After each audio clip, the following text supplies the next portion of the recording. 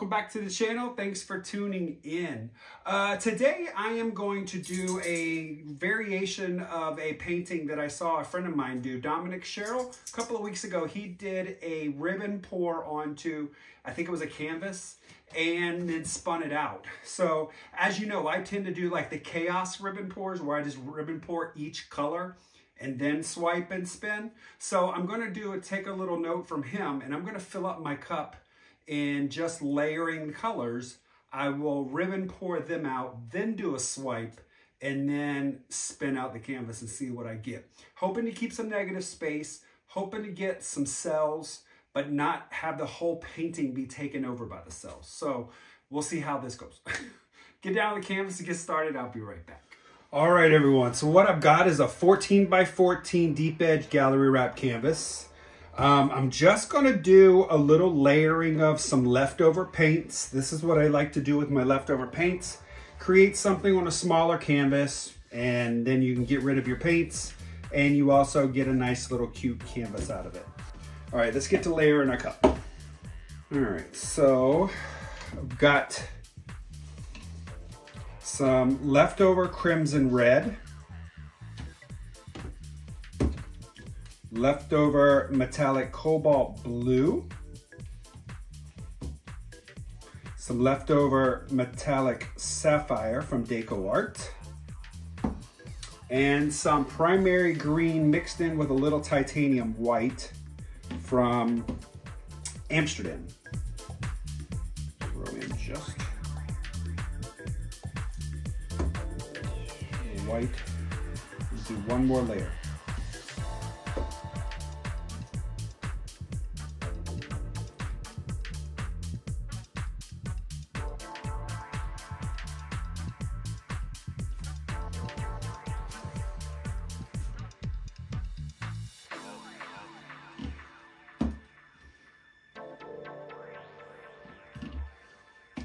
All right. So what I'm going to do first is I'm just going to lay out a puddle of white.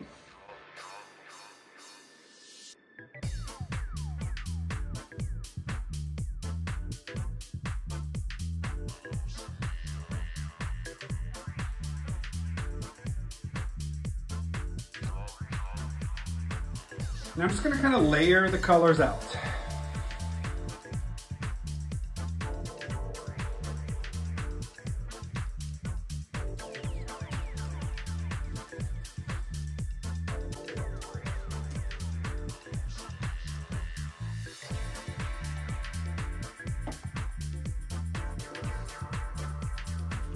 Keep it really simple. I'm digging all of it. I'm gonna spin this out. Now I really want to add maybe some drags of cell activator through this. I think so. I'm just gonna put some cell activator on the back of this little palette knife. It's a little itty bitty teeny one. I'm just gonna kind of drag up through there. So I put a little on the back. And now all I'm gonna do is just drag it through it. I'm gonna make sure all the drips come off, because I just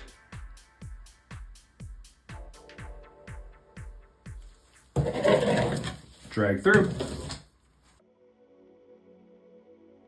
And I start over here on the end, so that way that most of this will come off.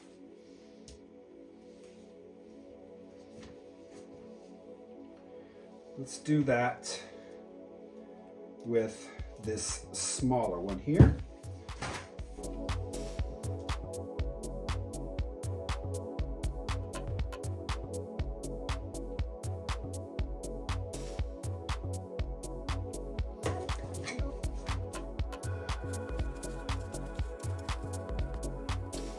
What I'll do is let this sell up, then I'm going to drag a little bit on this back end just to make sure that I don't get any extra still sitting there.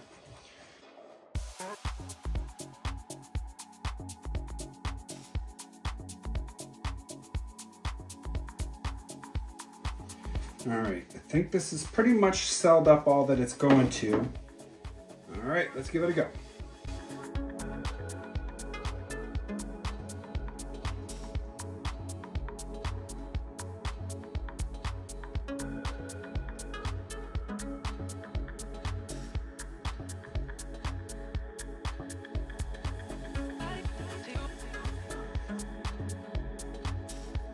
All right, so this over here is not moving.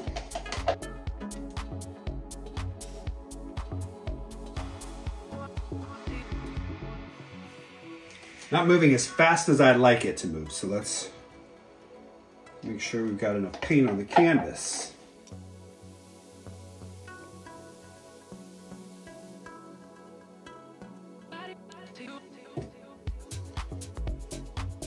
All right, let's give it a spin again.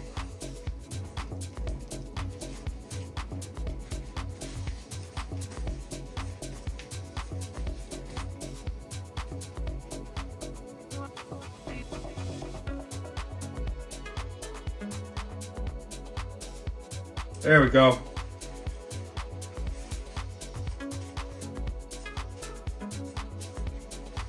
That's really cool.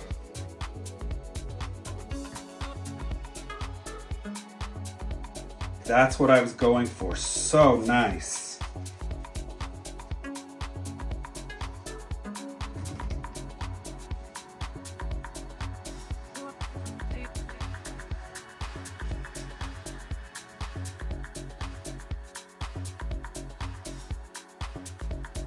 All right, now I just need to make sure my edges and sides are covered.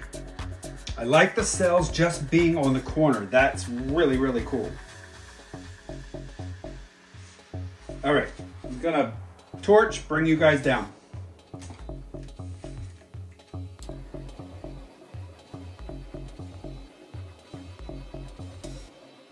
All right, here we are with the wet result. Really cool, very minimalistic. I love the idea of ribbon pours. They're just so cool. You don't know what kind of result you're gonna get once the paint comes out of the cup. The cells are popping up, but we're just very, very minimalistic.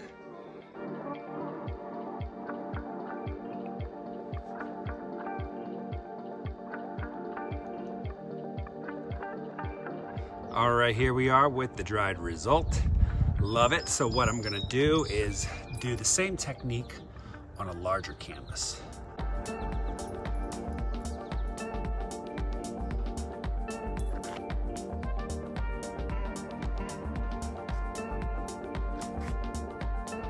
All right, everyone, so that is it for this piece. I love it. It can go in any direction. That's how it was created, though.